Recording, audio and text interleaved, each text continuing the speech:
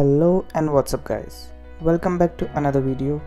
In this video we are going to see the fix of Stdc++.h header file in Xcode. A few changes are required in Xcode to make this header file work.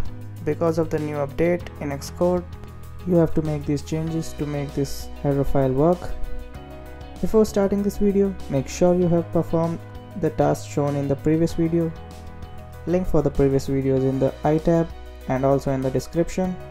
So perform those tasks first and then proceed with this one. Let's begin with the fix. First things first, let's open up the Xcode. Let's open up the previous file. Now let's include the header file bits/stdc++. Now as you can see we are getting this error with all the tasks which we have performed in the previous video. So now what the fix is, to make this file work, you just have to click on this error removal or whatever the name of your file is. Now click on this search box and type search.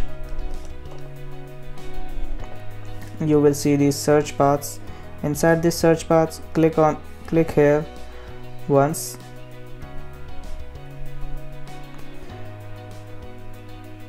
and then place the double quotes, and inside this double quote paste this line. You will find this line in the description, so just copy and paste from there, and that's all. This is the fix. Now let's go to our CPP file and let's write this again. Now as you can see there is no error, so that's all.